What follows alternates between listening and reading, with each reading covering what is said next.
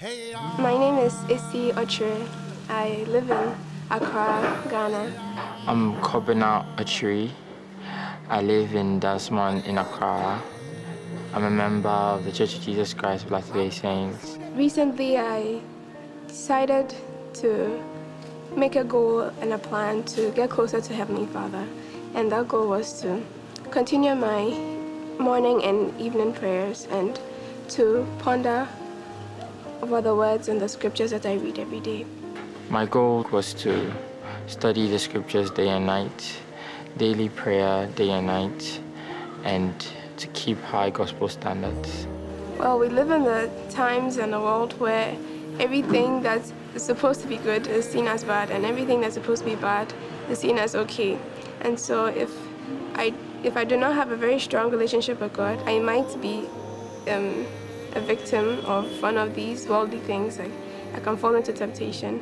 And so once I know and have strong faith in our Heavenly Father, I can be able to withstand the temptations. 神との関係を強めるには、神と自分だけの意義深い時間が必要です。日々の個人の祈りや成分研究に静かに集中し、常に神殿推薦状を持つのにふさわしくあろうと努力します。天の御父に近づくために、このように時間と努力を捧げることは賢明な投資です。When you feel the Spirit, it strengthens your testimony about Heavenly Father. When we study the scriptures and we pray diligently to our Heavenly Father, well, there's this joy and peace that comes within us, and it's like no worries, because He's in control of everything. He is my Father in heaven, and He hears me when I pray. He knows me. I can feel it.